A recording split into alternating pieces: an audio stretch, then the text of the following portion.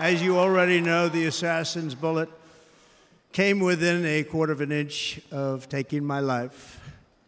So many people have asked me, what happened? Tell us what happened, please.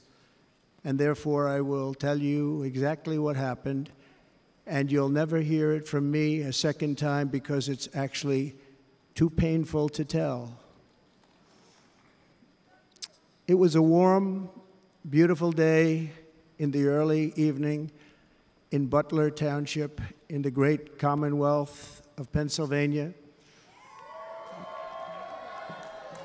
Music was loudly playing, and the campaign was doing really well.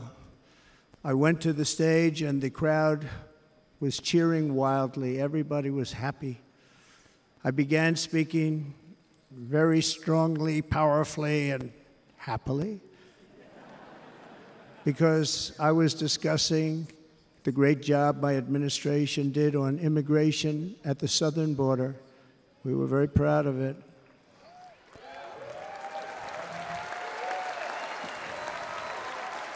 Behind me and to the right was a large screen that was displaying a chart of border crossings under my leadership.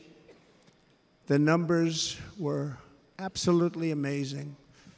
In order to see the chart, I started to, like this, turn to my right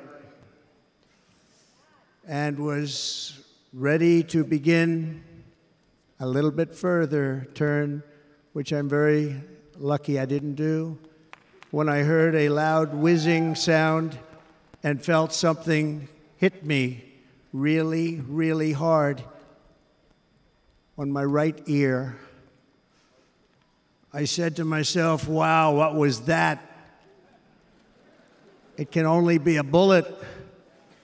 And moved my right hand to my ear, brought it down. My hand was covered with blood, just absolutely blood all over the place. I immediately knew it was very serious, that we were under attack, and in one movement proceeded to drop to the ground. Bullets were continuing to fly as very brave Secret Service agents rushed to the stage.